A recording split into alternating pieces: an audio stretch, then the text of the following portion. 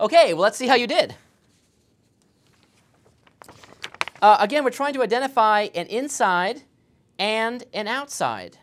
And the inside function is going to be the g, since that comes first in here. And then the outside function is going to be the f. Well, you can see the inside part because I can sort of cover up that little piece right there.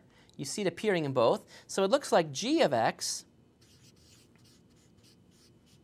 might be 4x minus 1. And if I blob that out, what do I see? I see 2 blob cubed minus blob plus 3.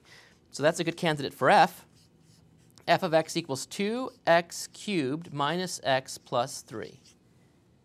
And so my answer would be, what is g of x equals 4x minus 1 and f of x equals 2x cubed minus x plus 3? Question mark. And it turns out that is the correct question, and we can check that in the following way.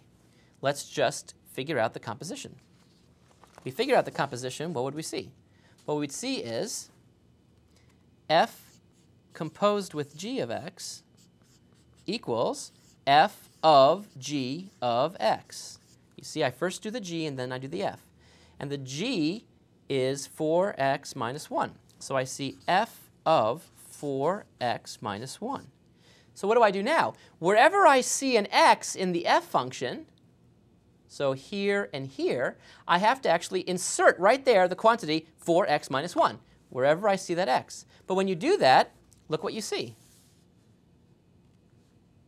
What you see is exactly this. 2 times the quantity 4x minus 1, all cubed, minus the quantity, notice the gray parentheses there, 4x minus 1, and then plus 3. So in fact, this is the correct answer. And playing here in the studio, I would have won $1,500, which the producers now owe me. Let's see how much money you can accrue playing Composition Jeopardy. Good luck.